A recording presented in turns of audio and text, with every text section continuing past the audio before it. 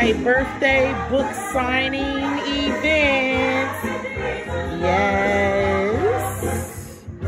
I'm very excited and just thank the Lord for his gifts, his wisdom, his understanding. Yes, because everything is done, everything accomplished is because of him. So, yeah, this is what it's looking like. This is what it's looking like. So it's like a little, it's going to be a little intimate group. It's not a full-blown out party like that, but just, you know, a little intimate kickoff of the accomplishments that God allowed me to do, and of him also allowing me to see another year. So yeah, this is it.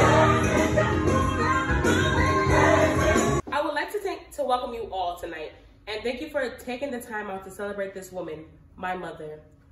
A woman of excellence. She is a mother, a wife, a pastor, a social worker, a therapist, a scholar, and now an author. She is inspirational to all who crosses her path. I love you, Ma. Coming from chapter 3, okay, page 9. It says, I desperately needed to answer plaguing questions. Why didn't I receive healing? I was living right and loved God with all my heart. Why did I get attacked with lupus and go through so much pain? I called on God fervently, rebuked the enemy. However, I went several times back and forth to the doctors and endured much pain. As I began to seek, God obliged and filled my heart with knowledge. For the first time, I felt transparent, naked, bald before the Lord. And that is what God wanted from me. That is what he wants from us.